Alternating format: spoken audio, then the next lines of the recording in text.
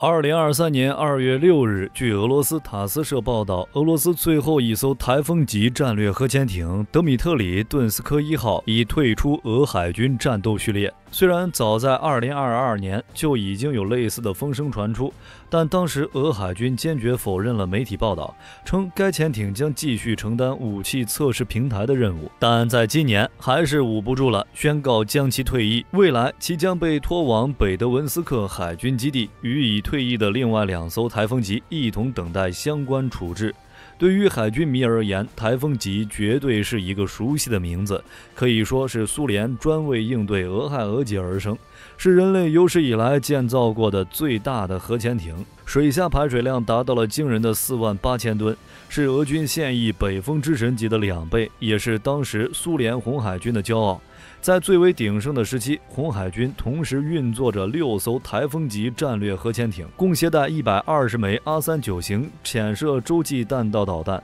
随时准备将数百枚核弹头丢到美国人的头上。而伴随着最后这艘德米特里顿斯科伊号的退役，苏联红海军最风光的时代毅然随风飘逝。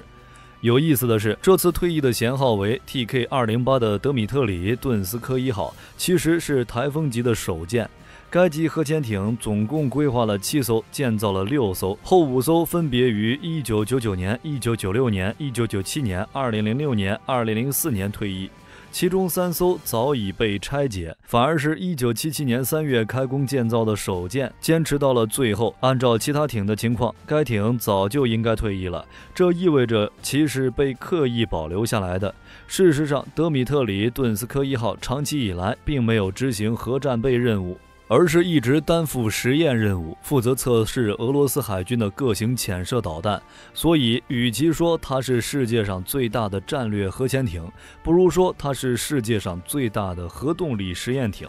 然而，这艘当年的钢铁巨兽退役后，即使是后续的善后工作，恐怕也将一拖再拖，因为如今的俄罗斯海军甚至连让其入土为安的钱都出不起了。和常规动力潜艇不同，拆解这么一艘核动力巨舰需要花费不菲的资金去妥善处理其核反应堆，再交付专门的船厂进行拆解。而现在的俄罗斯海军饱受经费不足的困扰，连修好库兹涅佐夫号都十分困难，又去哪儿找一笔拆解一艘堪比航母的核动力巨舰的经费？事实上，截止到现在，早在10多年前就已经退役的另外2艘台风级一直都未能启动报废拆解计划，就这么泡在北德文斯克的闲置泊位内。而这艘德米特里顿斯科伊号大概率也将面临丢在港口默默生锈的下场。既然最后一艘台风级已经官宣退役，那么我们就可以对其做一个盖棺定论的评价，抛去那些曾经的虚名不谈，以现在的视角再来回顾台风级的水平，为何其当年的对手俄亥俄级至今服役已经超过40年，但其不仅没有退休，甚至还被不断更新升级。美国甚至计划将俄亥俄服役到2040年左右，而反观俄罗斯的台风级却早早就被退役拆解。一句话总结就是，台风级远没有当初苏联人宣传的那么美好，甚至可以说是一款失败的作品。在美苏冷战最为疯狂的70年代，美国推出了迄今为止全球最为成功的战略核潜艇俄亥俄级。与其前代本杰明·富兰克林级战略核潜艇相比，俄亥俄级的排水量从8000吨一跃上升到了18000吨，吨位跨度如此之大的原因，就是其搭载了美国最新研发的 UGM-96A 3x戟1型弹道导弹，其6.2米的长度无法安装在当时正在服役的本杰明·富兰克林级上，不得已，美国才又重新设计一款吨位2倍之大的俄亥俄级。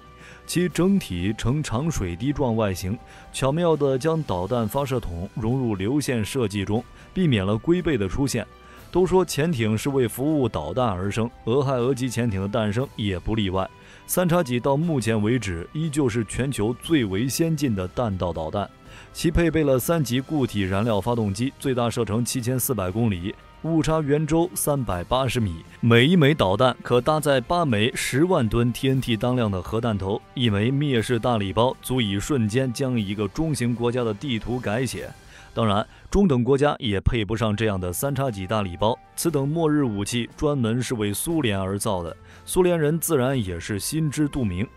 70年代的苏联不同于现在的俄罗斯，那时正处于鼎盛时期，家底儿厚，能随便造。于是苏联人为了给老美一记重锤，研制出了到目前为止也是世界第1大的台风级战略核潜艇，其拥有48000吨的满载排水量，比一些国家航母的排水量还要大。没错，说的就是你法国啊。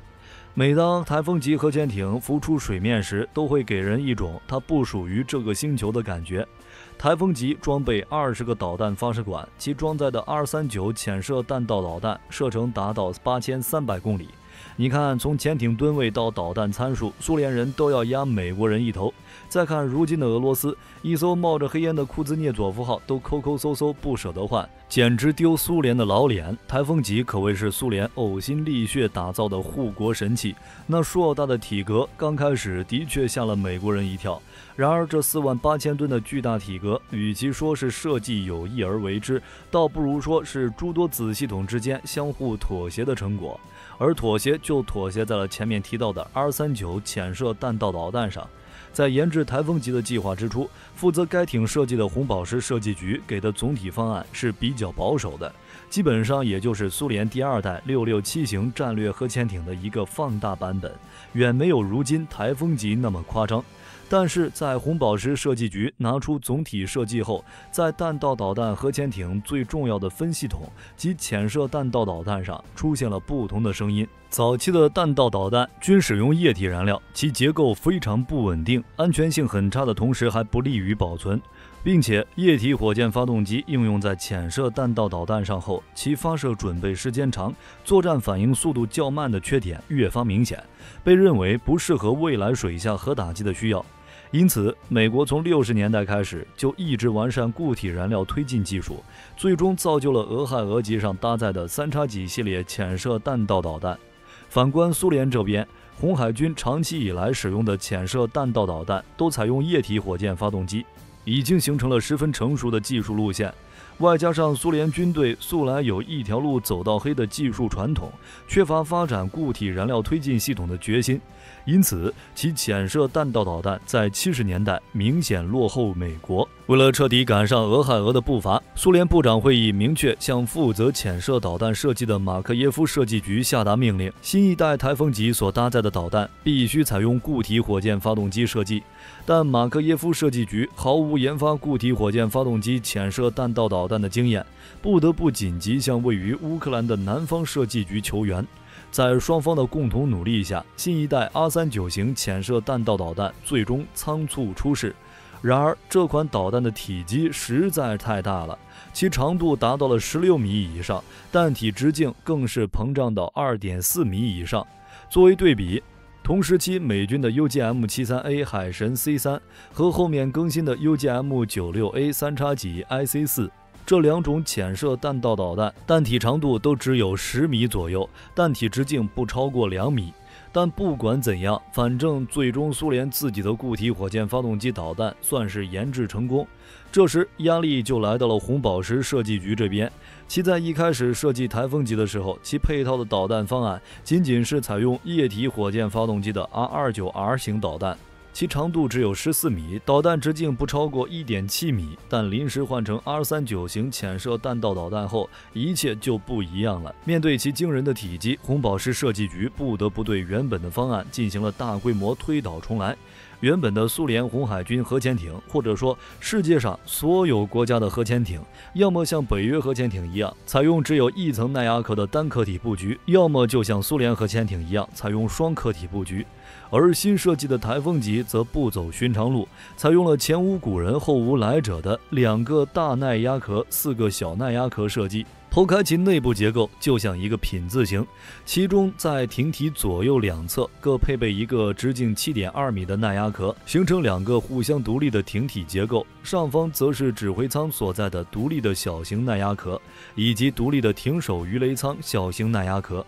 尤其值得一提的是导弹舱，常规战略核潜艇的导弹舱都是在潜艇尾壳的后边，穿过艇体内部的耐压壳，而台风级的弹道导弹舱却位于艇体前部，正好被左右2个耐压壳挤在中间。在这样一通设计妥协后，台风级就可以容纳那20枚体积惊人的 R39型潜射弹道导弹。简单来讲，就是水多了加面，面多了加水，纯粹属于是大力出奇迹了。不过话说回来，这么设计妥协出来的台风级也算是完成了苏联赋予它的设计任务，可以携带固体的燃料潜射弹道导弹，导弹的性能也确实超过了最初的3叉戟 IC-4，加上其水下排水量惊人，非常适合勋章狂魔勃列日涅夫那好大喜功的恶趣味。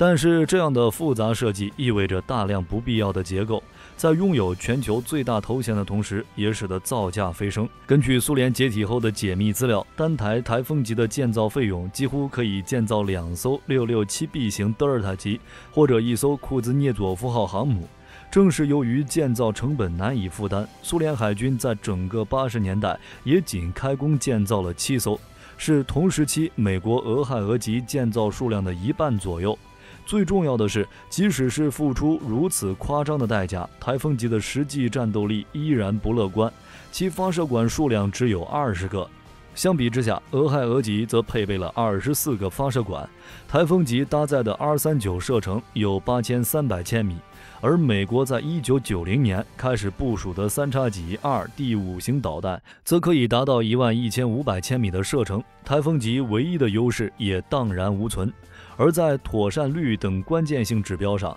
台风级更是没得比，这也是苏联后期搞出来的一堆奇葩武器的通病。比如基洛夫级核动力巡洋舰的蒸汽回路就总是出问题，台风级也不比其强多少。过大的体积导致各项分系统可靠性变差，可靠性变差进一步导致载航率低下，1年中得有半年时间都趴窝在港口内维护。这对于一个国家而言，就意味着执行核威慑的有效时间减少。因此，在许多俄粉中交口称赞的48000吨排水量，以及因此带来的各种优越艇内设施，对苏联海军来说并不值得夸耀，反而是一种尴尬的表现。因此，台风级的退役或许对于现在的俄罗斯而言，也是一种解脱吧。好了，这就是本期的全部内容。你们对于这款曾经最大的核潜艇印象如何？欢迎将看法发表在评论区。我是火力军，我们下期再见。